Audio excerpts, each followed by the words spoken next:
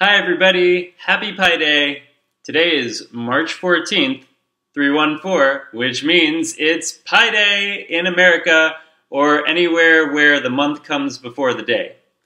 Today I will be talking about Pytest and PyCharts with the Pytest Pi Day extravaganza.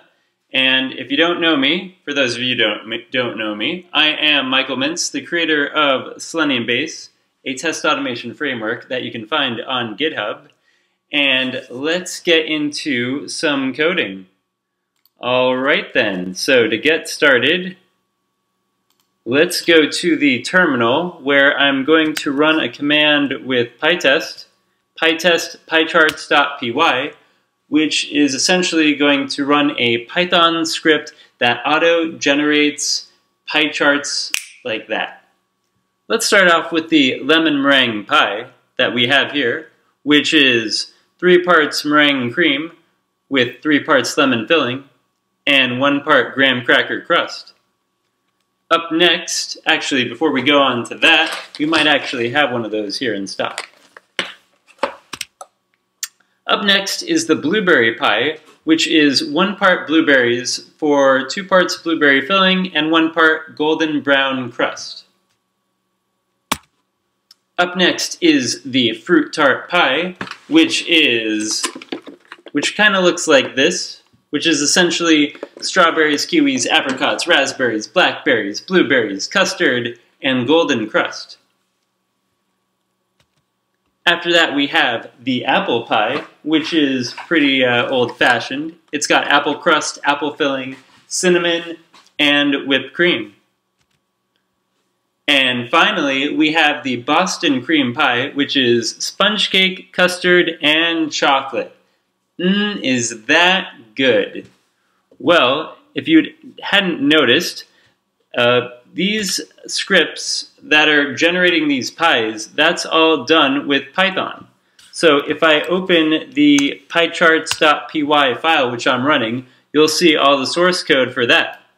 So it's actually really easy to create a pie with SeleniumBase. From SeleniumBase import base case, then you have the PyCharts class that you've created, and inside that test PyCharts, where you create a presentation, and you can pick your theme and a transition, and then you can start creating your charts. So to create a simple pie chart, which had the lemon meringue pie on it, we simply ran the method createPyChart, and then we added some data points to basically say how many parts, say, meringue cream with lemon filling and graham cracker crust, and you can even pick the color of that.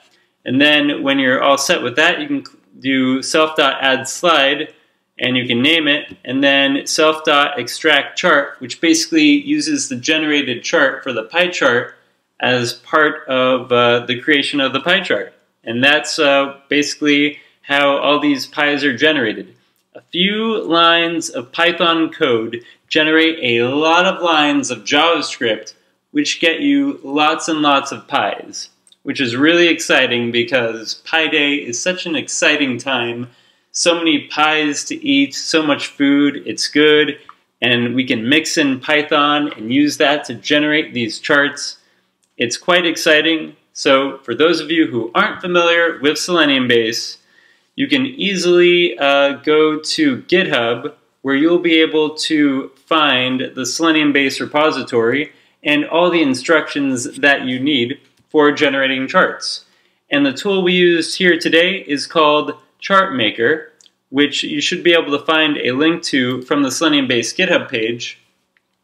And then you have all the instructions here that you can use to create charts, such as the pie chart, which is special because today is Pi Day, and today we released SeleniumBase 1.58.0, which basically gives you more control over creating pie charts.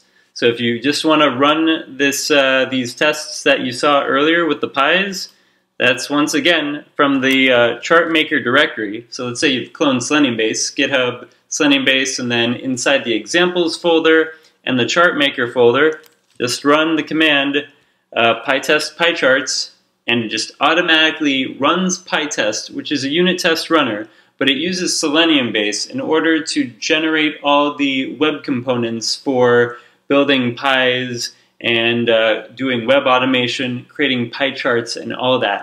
It's really fun, it's really exciting, and yeah, it's Pie Day, so definitely have some pie. And the pies that I have here are sponsored by Central Perk, a place where you can find friends. Yes. So that's pie charts. That's Pytest scripts running to create these pie charts. It's a lot of fun to do, and Pytest is an awesome framework that is very, very popular. A lot of people are using it to write automated test scripts and test things to make sure all their web apps are working properly.